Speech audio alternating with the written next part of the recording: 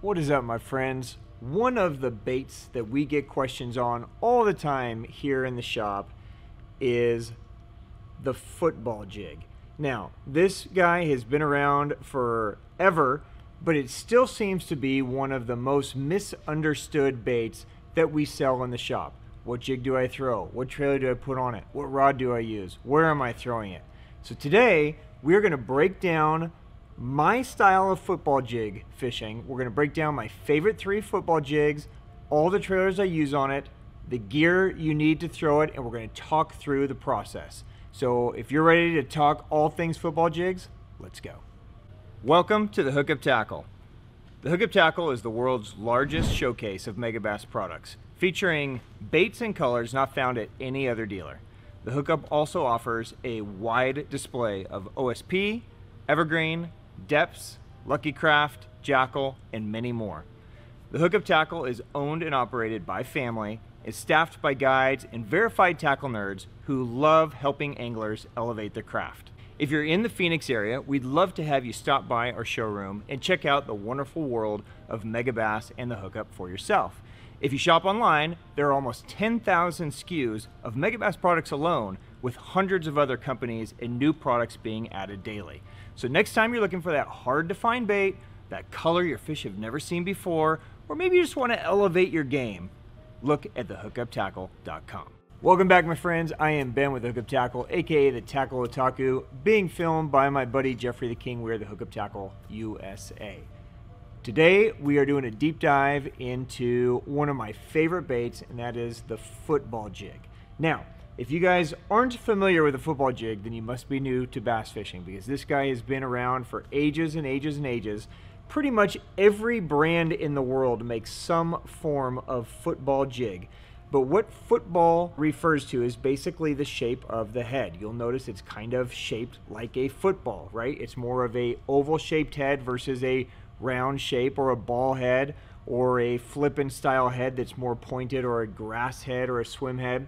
This guy is designed to get down on the bottom and bang around on rocks and structure. The idea behind a football jig is, if you've got rocks sitting like this, the football, because it's oval, will kind of bounce and crawl up and over them and snag much less than, say, something that's got a pointed head or a round head, or something that's just going to kind of wedge in the cracks.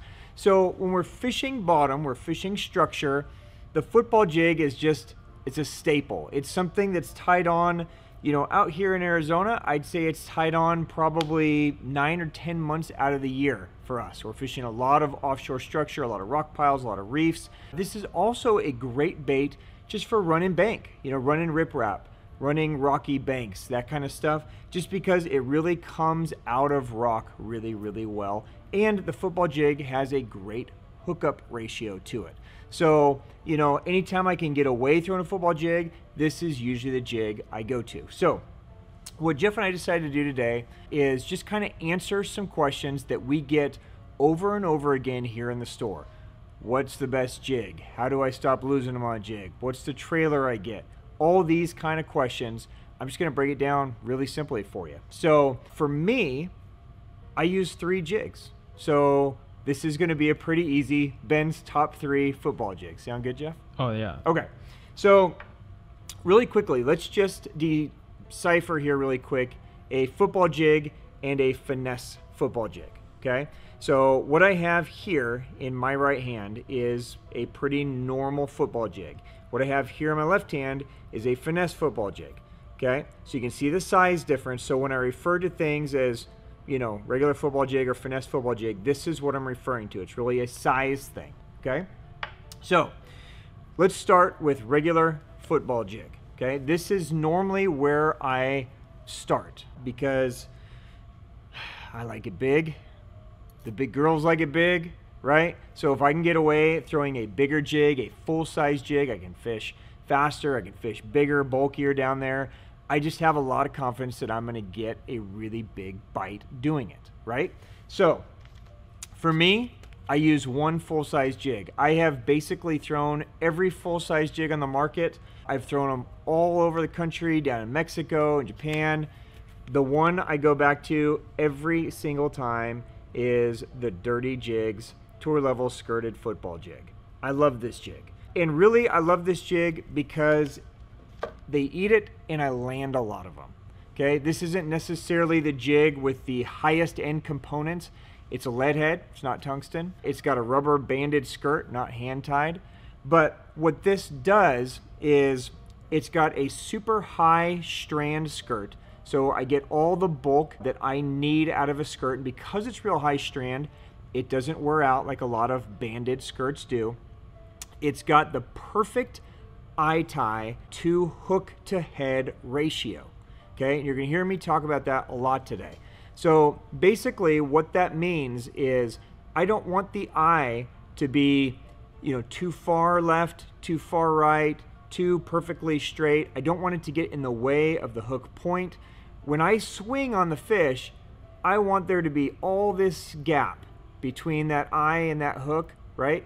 I want that guard to go down and I want that big hook in the back to get them, right? So my hookup ratio, my land ratio is amazing on this thing, so I just stay here. I pretty much probably, I would say 80% of the time, throw a 3/4 ounce, 20% of the time, throw a 1/2 ounce. I really never throw anything lighter or heavier than that anymore. And for me, the 3/4 just allows me to cover water really fast. I can fish very quickly in both deep and shallow. If I'm fishing 30 feet, the guy gets down there faster than waiting for a 1/2 ounce. If I'm fishing the bank, I can fish really fast and cover a lot of ground with the 3/4. And then if they're just not responding to it, I can drop down to a 1/2 ounce and it's easy for me. Now, there are times and places where you guys may find that going to a 1/4 ounce or a 3/8 ounce or something like that might be a better option, or even bumping up to an ounce or heavier might be an option. But I find that once I go above a 3/4 ounce, especially after I put my trailer on it, it just gets so heavy and so bulky that I need a totally different rod setup to really pick the cover apart. And I just like the way the 3/4 and the 1/2 ounce perform. So this is pretty much where I live. I don't do a lot of altering to these things out of the package, so this one came straight out of a package. Typically, what I would do on a jig is I like to trim the weed guard just above the hook. Okay, so pretty much every jig manufacturer, if they come with a weed guard, is just going to kind of put a generic size in there, and they're almost always much longer than they need to be, right? So again, I want to try to make this as easy as possible for the bass to get it and have that collapse, but still leave enough weed guard on there so that if it does come across a bush or something, it's not going to snag super easily. Okay, so the way that would look, let me grab some scissors. On that weed guard, we're basically just going to trim off, maybe a 1/4 inch or so, and that's better, right? And I usually just kind of span it out, so that way I've got some cover deflection, but it compresses really, really easy on there. Okay, on the skirt, most of the time, Kurt does an amazing job getting these skirts exactly right, but sometimes I might trim it, right? So I might just pull it down a little bit, and if I feel like it's too much bulk, I can come in and just kind of trim just a little bit. A lot of this is going to depend on the trailer that I'm using also. I really just want the whole thing to look natural, and as a package, I just want it to look kind of like a crawdad or a fish or whatever it is I'm imitating down there on the bottom. All right, let's talk about trailers since we just brought that up. Really, once you have your jig dialed, right? And again, for me, I keep it simple. 1/2 ounce and 3/4 ounce on my full-size football. Pretty simple. And then color-wise, I have usually a combination of some green pumpkin type colors, some watermelon type colors, and then usually some type of shad color. I'd say 95% of the time, it's a green pumpkin or watermelon. And it can be something like this where it's both, right? So this is Magic Craw. You have some watermelon red, you have some green pumpkin, right? It could be something like this, California 420, where you've got some black, some green pumpkin, some watermelon, but just something kind of crawfish-ish, right? That's pretty much it. So the trailers are going to allow me to change the action of the jig. So by using one jig, I could utilize 4 or 5 different trailers and have it look completely different on the bottom. And that's really the key to football jig fishing, is you can almost always catch them on a jig, it's figuring out which trailer to go with it that will get the bites. Because sometimes they're really active and they want the trailer to have a lot of movement. Sometimes they're really lethargic and they want the trailer to be really calm, right? By changing up the trailer, you can really change how the fish are going to react to your jig. So let's go through a few of my favorite ones. So my starting point with jig trailers, almost always with the full-size jig, is just an old school Yamamoto double tail grub. Okay, this guy's been around for 9 million years, maybe 10 million, Jeff. Is that how old you are? Well, when I don't shave, I look at that old. Yeah. With all my gray beard. This is the 5-inch double tail from Yamamoto, okay? So again, I just kind of match the colors of green pumpkin candy, whatever. But that guy on the back, it's just gonna have all these legs back there. So as it moves, it's just gonna have this kind of swimming action, right? It's not too much action, but it's not real lethargic either. It's just kind of that middle ground, right? So I can fish it fast and it's gonna have some movement to it. I can drag it really slow and it'll have just a little pulse. There's a lot of different things I can do with it. So this, for a starting point, is almost always the Yamamoto Grub. Now, if I find that they're not reacting to that well, and I know they're down there, but they're just not eating it, then what usually goes through my mind is that it's too much action, right? So when it's too much action and I need to calm it down, that's when I generally switch to a craw. Now, the Deps Spiny Craw is one of my favorites. The OSP DoLive Craw is the other one I throw a lot. But the idea behind a craw is that the claws are just more straightforward. So instead of having all the, moving kind of action, it's just going to have kind of a flop to it. So it's going to be a little bit more subtle. The other thing that I'll do a lot is I'll go with a beaver style bait. Okay, and when I do this, I almost always go to the DoLive Beaver. The other one I'll use sometimes is the Reaction Innovations Beaver if I just want it to be very, very calm.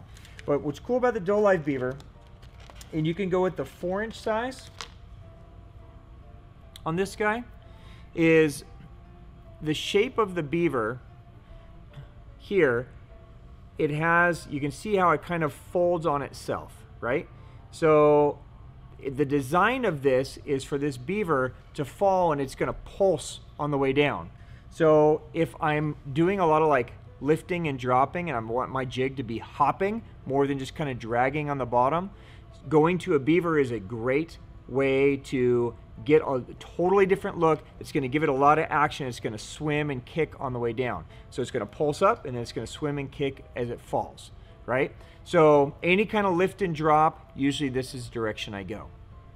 Now, if they're feeding on fish and not crawdads, okay? And sometimes it's hard to know, right? Especially if you're fishing structure, right? If you're throwing out into 20 feet, into 30 feet, you just gotta kind of guess at what they're eating. And so if you're throwing a jig, we always kind of assume that a jig is a crawdad imitation. But the minnows live down there, bluegills live down there, gobies live down there, baby bass live down there, right? Shad, all that shit lives in the same place. It all lives at the bottom. It's not like the bass is at 30 feet and the crawdads are at 30 feet, but all the minnows are at 10 feet, right? They're all kind of living down the same place. So again, you got to start somewhere. So if my starting point is a double-tail grub, that's great. But I'm paying attention to the fish when I'm lipping them, okay? And if I lip the bass and its teeth are very, very sharp, that tells me it's eating bait and not crawdads, okay? If I lip the bass and its jaws are relatively smooth, well, that tells me it's eating crawdads and not bait, okay? And then I try to adjust my presentation accordingly. And the reason why their teeth are going to be much more prominent when they're eating bait is when they're sucking a crawdad off the bottom, they're also inhaling rocks and pebbles and sand and different things, because remember, the crawdad's sitting here, right, crawling around. The bass is just going and it's sucking it in, right? But anything in this area is also sucking in. So the teeth will get grinded from the rocks and the pebbles and that kind of stuff. So generally a crawdad eater is going to have a smoother jaw, whereas a bait eater is more, you know, this thing's just swimming around and then it's just getting it, and there's nothing but water and scales, right? So there's nothing to really grind their teeth down, so their teeth will be very sharp. When that happens, when I know they're feeding on bait, right? And a lot of you guys live, you know, up north where gobies are a much bigger presence than like a crawdad would be, right? I'm gonna share a couple tricks with you. And everybody's gonna be mad at me that I'm letting this out of the bag, but fuck it. I want everybody to catch some fish. So, one of my favorite jig trailers, period, right, is this dude. Megabass, Hazedong, Shad. Now, this is a swim bait, but behind a jig, it's unbelievable. And this specific guy, so the 4.2-inch size in this green pumpkin watermelon is unbelievable. Of course, you get whatever color you want to get, right? But it matches so perfectly, and it sits back there so well that this is just a beautiful, you can drag it, you can swim it, you can hop it, you can lift it, and it's just the perfect size on the back of a football jig, and you just have that tail back there, you know, just subtly swimming just like a bait fish, and it gives it a much more lifelike look to what they're used to seeing down there and what they're actually feeding on, okay? So gobies, bluegills, shad, baby bass, any of that kind of stuff, 4.2 Hazedong shad on the back of a Dirty Jigs football jig, it's game over, okay? Try it, you guys will smoke them on it. Now, the last thing I will use as a trailer, and this is something I learned when I was fishing down in Mexico a lot, if your fish are feeding on tilapia, right? If tilapia is the main food source, and a lot of you guys live in places where tilapia is the main food source, when a tilapia feeds on the bottom, and same thing really with gizzard shad as well, right? So if gizzard shad are a main forage for them, when you watch those fish feed, if this is the bottom, right? Tilapia and gizzard shad, they kind of just, they sift through the silt, and they kind of eat like this, right? They're kind of always up at an angle, and they're just kind of going along the bottom, and the bass are used to seeing them moving along the bottom like that. You throw a football jig with a little craw trailer down there, it doesn't look anything like it. It looks like a crawdad, and they're like, well, I'm not eating a fucking crawdad. I mean tilapia, right? So when that happens, this is my trailer of choice. Yamamoto 6-inch Senko. Now you could try a 5-inch, you could go up to a 7. 7 just gets heavy. The 6-inch is super, super simple to work. And I know this seems crazy, and it seemed crazy to me the first time that it was recommended to me as well, that you got this big, huge dong hanging off the back of your jig, right? But this is what they're used to seeing. They're used to seeing this thing down there moving like this, and then falling, and then moving, and then falling, and then right? They're used to seeing more of a fishy type motion than just something that's just kind of dragging on the bottom like a crawdad. So if you guys are fishing around tilapia eaters, try it. Try the big Senko on the back of it. I think you will be shocked how many fish you catch. All right, let's talk about the next. Really, this is going to be number 2 and number 3 for me, okay? So, dirty jigs, that's my starting point. That's my full-size jig. It's really the only one I use, okay? If they're just not eating it, then it's time to downsize, okay? And this is where I go to more of a finesse football jig, okay? Now, I would say that the way fishing ends up working out, I probably spend half my time throwing the finesse and half my time throwing the full-size football jig. If I'm fishing smallmouth, I'm almost always starting at finesse, right? So a lot of this just depends on the type of lake, right? If it's real rocky, if they're smallmouth, if I know they're feeding on smaller presentation, if the lake's getting a lot of pressure, then I go to the finesse right out of the gate, right? If there's lots of brush, if there's big fish, if it's not getting a lot of pressure, I usually go to the full-size football jig right out of the gate. Now, most people, when they think finesse football jig, they usually just immediately assume that they go here. And this is the K-Tech tungsten football jig. It's a great jig. It's been on the market for ages. It's pretty cheap by tungsten football jig standards. We sell 9 gazillion of these things, right? And you'll love them. You get these things, you're gonna love them. But this is not one of my jigs. This is not one that I use in my arsenal, and I'll tell you why. The challenge with the K-Tech football jig, okay, is the hook to eye with that weed guard, there's just not enough of it there. Okay, so here's the K-Tech. All right, I'm only showing you because I know a lot of you guys are using this jig, and I answered this question a lot here in the store. If you're using this jig and your hookup to land ratio is amazing, then keep throwing this jig. Okay, it's a great jig. It's made out of great components, but here's the problem. There is hardly any bite here from the eye to this hook. There's very little space. Okay, so what ends up happening a lot is you hook them, right? And they come up and jump and they throw your shit and fuck, I lost it, right? And we get this over and over and over again that you guys are losing a lot of fish on the finesse jigs, and that's why. Okay, there's just not enough gap there, especially if you're throwing it in a deep water and it's way down there, right? And there's just not enough space. Okay, so what do? I go here instead. Okay, so this is my finesse jig of choice. This is the Deps headlock jig. Okay, and the reason I go here, well, a couple reasons, but the biggest reason is that I land them. Okay, so for me, getting bites, hooking them, Jeff and I were talking about this earlier. We were throwing a frog around a little bit earlier. It's like, it's great to watch them eat it, but you got to land the fuckers, right? So if landing fish is important to you, this is a jig you're going to add to your lineup. Okay, let me show you this guy. Now, first off, I will point out there is no weed guard on this jig. So if you guys are fishing around a lot of wood, this is a bad idea. Okay, so stay with me and I'll get to that jig. Okay, but if you guys are fishing rock or grass or things to where, you know, you're not going to snag this in wood and then you're going to lose your $8 jigs over and over and over again, you're going to love this jig. Okay, now you'll notice that the eye tie of this jig is almost pointed backwards. Okay, so most jigs, they're pointed straight up or forward. So here's the K-Tech again. So K-Tech's going straight up. Okay, notice this one is going backwards. Okay, reason for that is you're not going to be here. As you pull, it's rotating the jig upwards. Okay, so the jig's laying down the ground. As you pull it forward, it's moving it up. Does that make sense? So whatever trailer you have back there is going to rock upwards before it moves.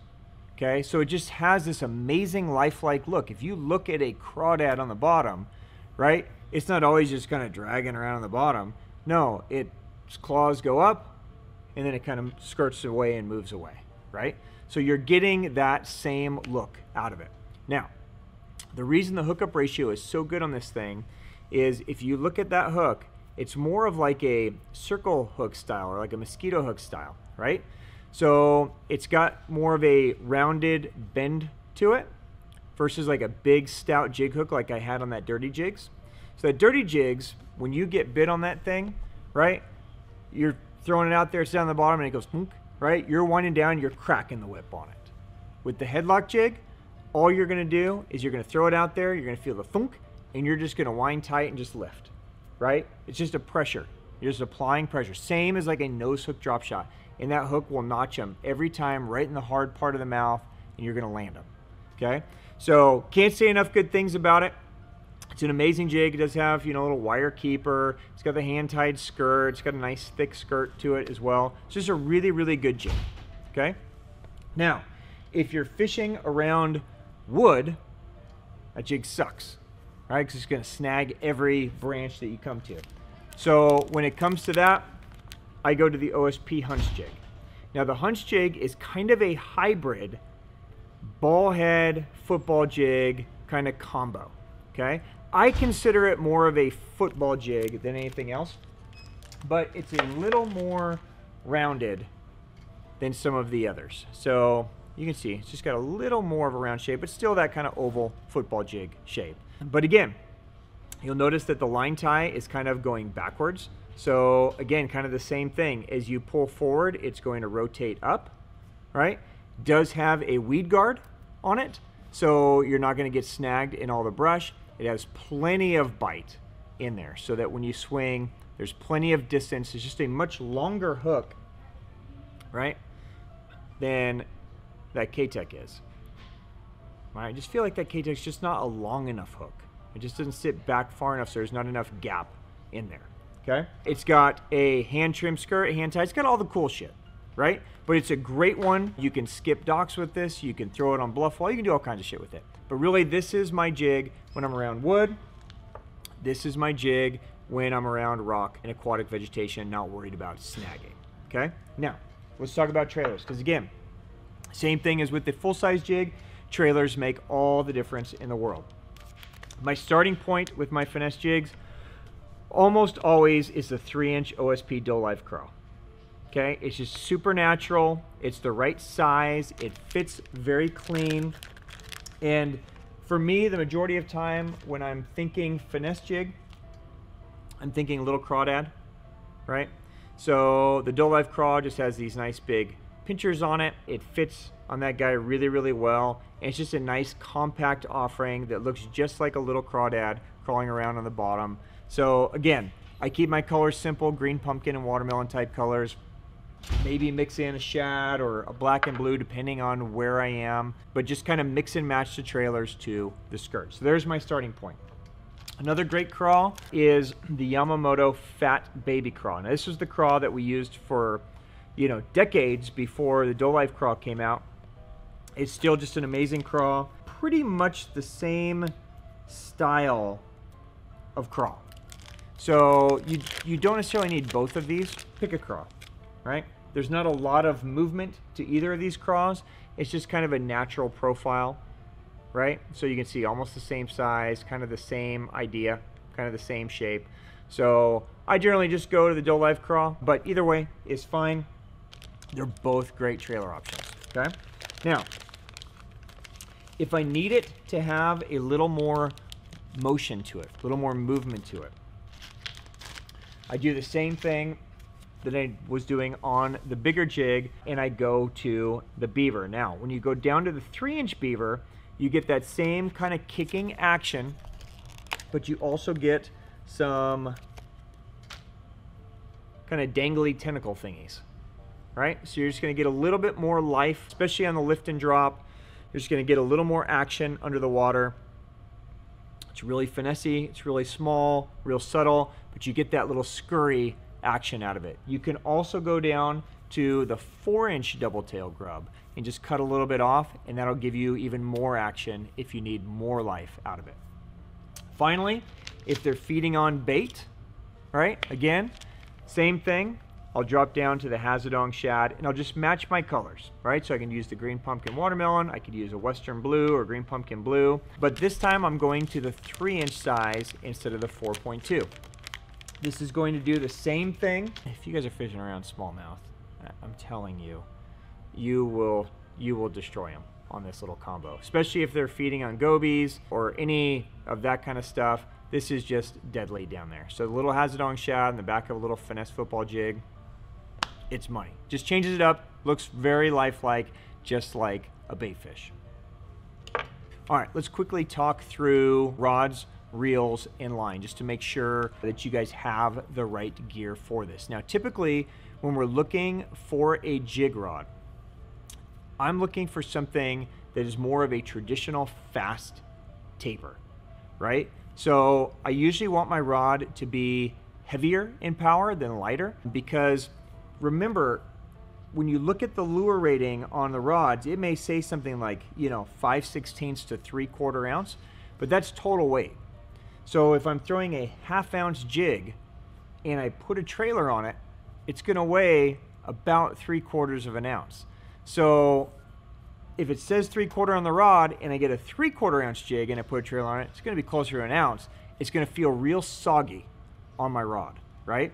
So I'm generally looking for a heavy or extra heavy power in my jig rod. So, you know, in Loomis, that would be a 4 power or a 5 power, right? And basically what that fast taper is going to do is it's going to have just a little bit of a tip at the top, right? But then it's pretty much going to be all backbone, right? I want that rod to be real fast so that as I'm lifting up over rocks or, you know, over the structure and it's falling, you can feel the slack line bite, okay? So a lot of times you lift your jig up and it falls and it's falling like this, and as it's falling, they'll eat it, they'll suck it in, and you'll just feel a little thunk, your rod needs to be real fast for that sensitivity to transfer. If your rod is too soft, right? If your rod bends too far down, right? So if it's bending too far in the middle, what's happening is when it's falling on that slack line, all that thunk and that transmission of sensitivity is getting absorbed by your rod being too soft at the top end, okay? So some great jig rods.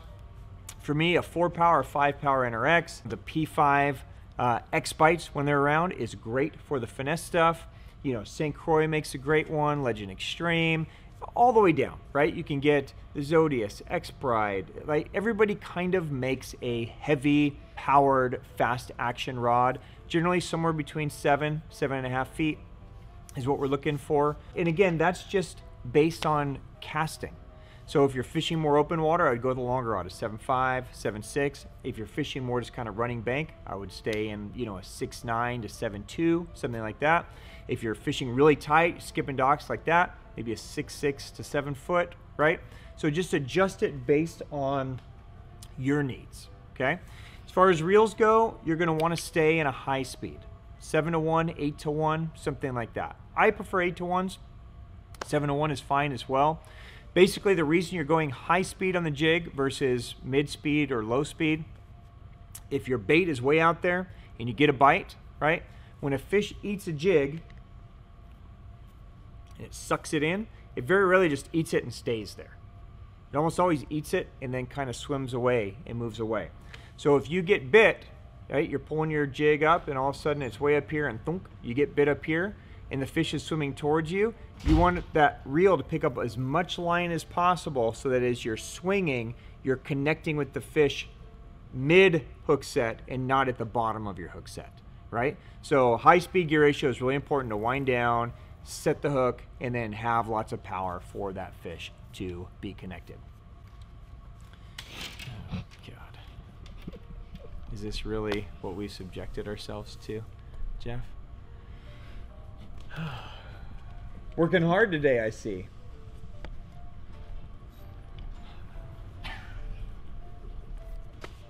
What has happened to this place?